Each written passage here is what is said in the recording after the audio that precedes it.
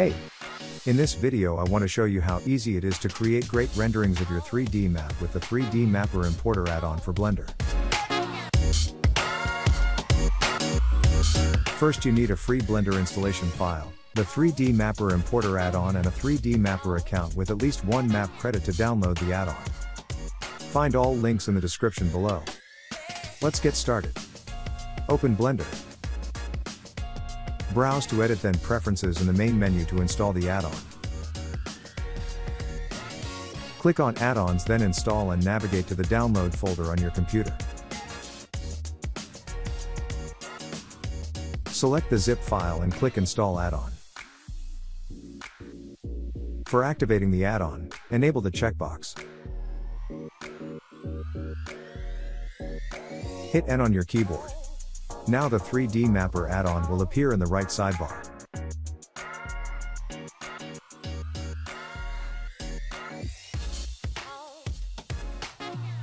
If you haven't created a map yet, log in to 3dmap.com and click Create 3D Map.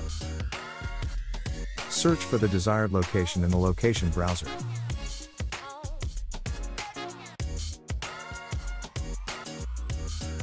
Choose your preferred texture layer.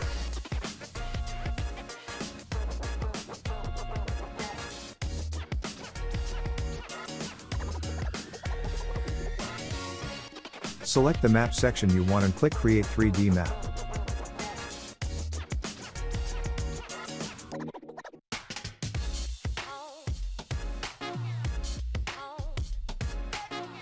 Customize the map according to your wishes.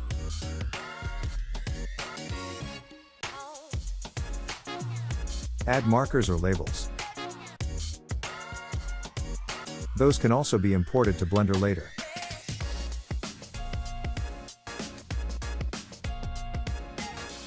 Choose an edge texture.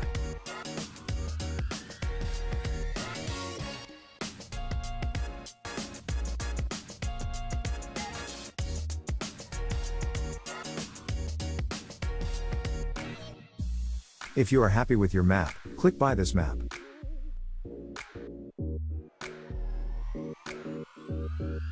For downloading the map, navigate to your maps, then Downloads. Choose Export. As export quality, select High. Click GLB to download the map.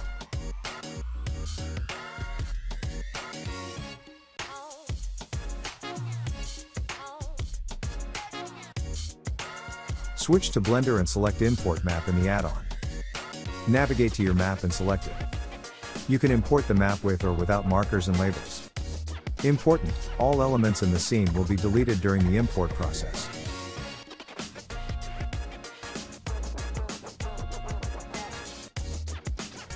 Done. The map is imported and you can start a first test rendering. Select the small camera symbol on the right. The displayed image section is that section that will be rendered. Select Quick Render in the add-on and click OK. Depending on the performance of your computer, it will take a while until the rendering is finished.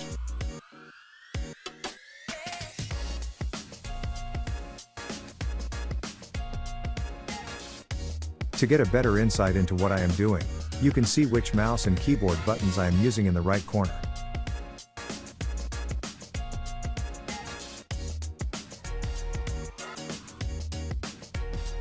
Select the small camera symbol to show the rendering section. This is the current camera position.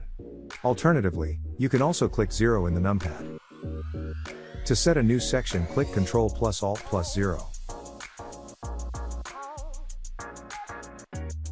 The newly set camera section will now be rendered.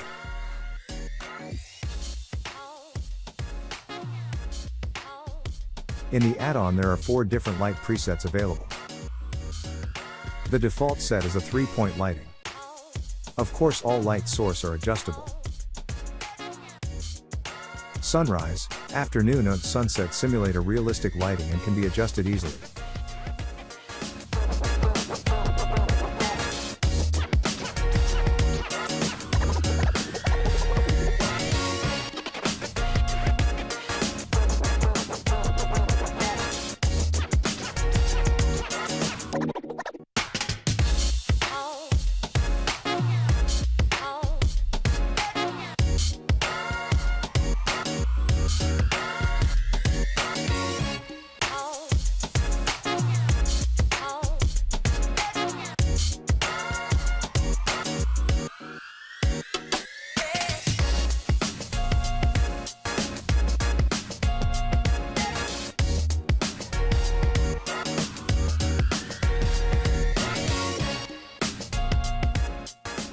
You can also choose a background color, but it can only be used with default lighting.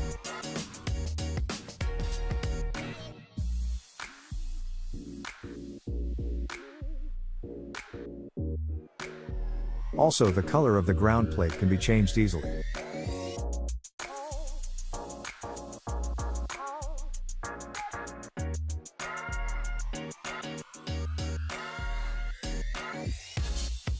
With a click on the default camera, the camera settings are reset. Turntable camera creates a rotation loop. In that process, the camera rotates 360 degrees around the map. The loop can be rendered as a video. There will be an extra tutorial for how to render the animation. Hit spacebar or the play button in the timeline to start the camera rotation. Click on the camera symbol or hit 0 on the numpad to show the camera section. The timeline can also be used to align the camera position.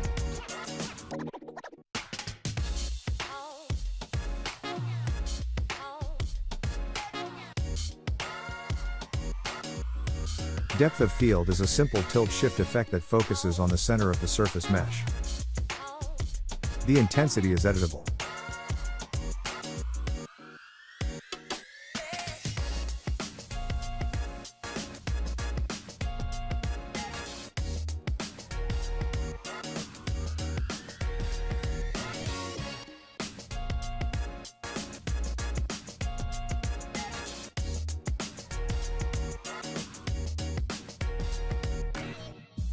The quick render has 4 options that can be useful depending on how you want to use the render result. Render with ground plane.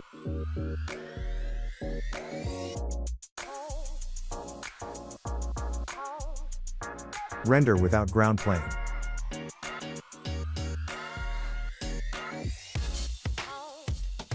Render with transparent background and without ground plane.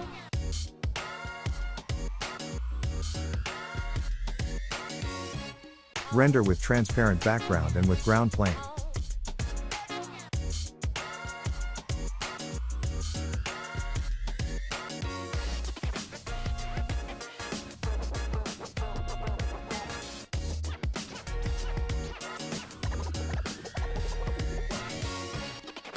The add-on contains 16 additional elements that you can use to design your map.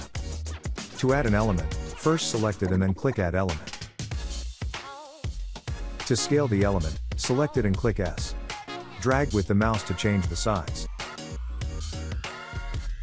To position the element, first switch to top view via the menu or by clicking 7 in the numpad. Click G to move the element. Place it on the desired position.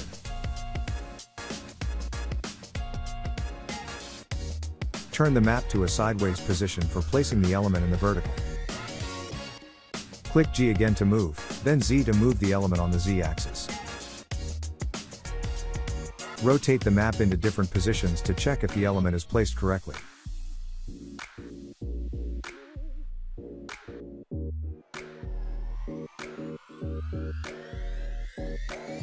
For rotating the element itself, switch back to top view via 7 in the numpad. Click R to rotate and drag with the mouse.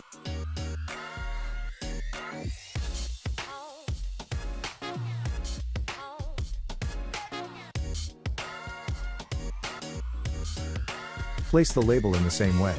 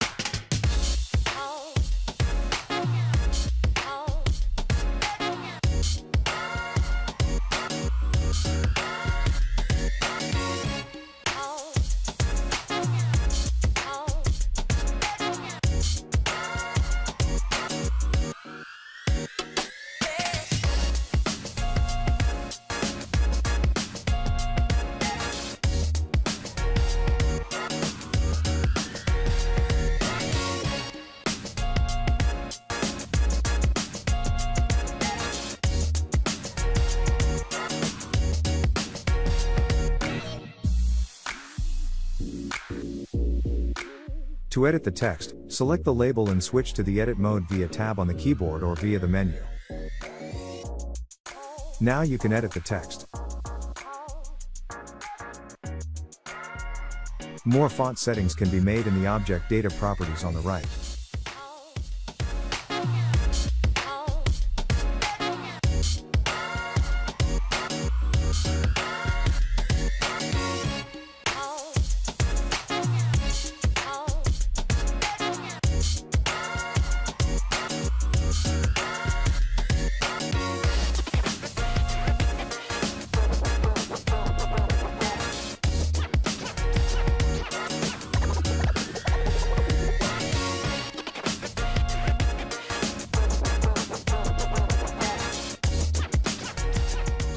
Also, the colors of the elements can be changed.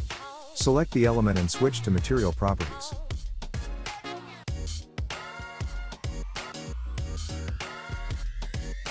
Select the base color of the material and change the color and other properties as you like.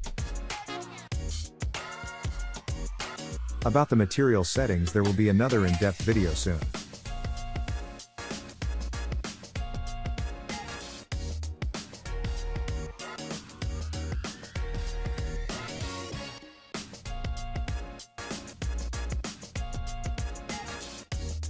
Thanks for watching.